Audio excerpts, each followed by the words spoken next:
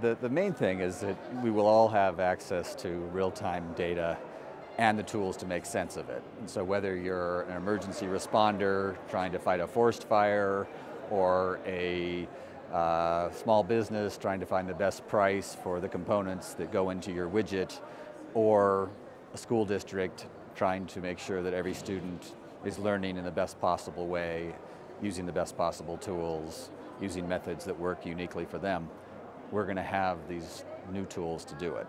I'm very excited about it. I think the big killer applications are going to be the things we don't even predict now, but they will disrupt fundamentally.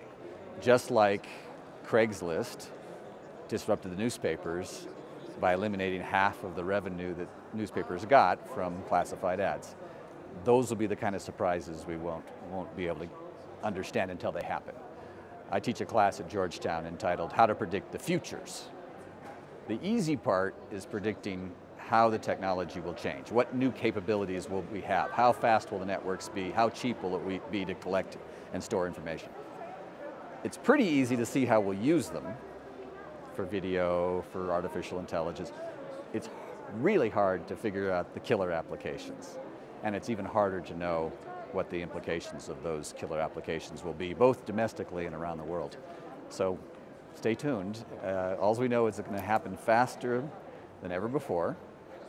And we know that there's going to be a lot more political fights and corporate fights as companies engage to try to steal each other's customers and block each other's progress.